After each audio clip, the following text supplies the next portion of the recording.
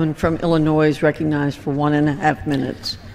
Thank you. You know, our colleagues on the other side of the aisle, my colleagues on the other side of the aisle, seem to be absolutely obsessed with taking away a woman's right to make her own personal health decisions with her own money.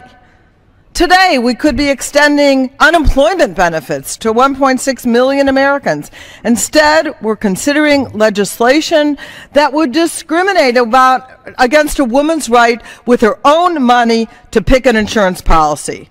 We could be raising the minimum wage instead of effectively banning abortion coverage in the ACA market, even though not a penny of federal dollars will go to do that.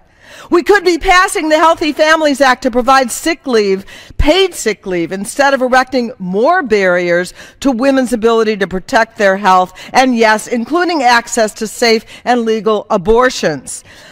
We should be defeating this legislation for 3 reasons. First, because women and their doctors and not politicians should make their own health care, should be making the health care decisions. Secondly, because we should not be undermining access to comprehensive insurance coverage of women's health insurance paid by the insured woman, not the government.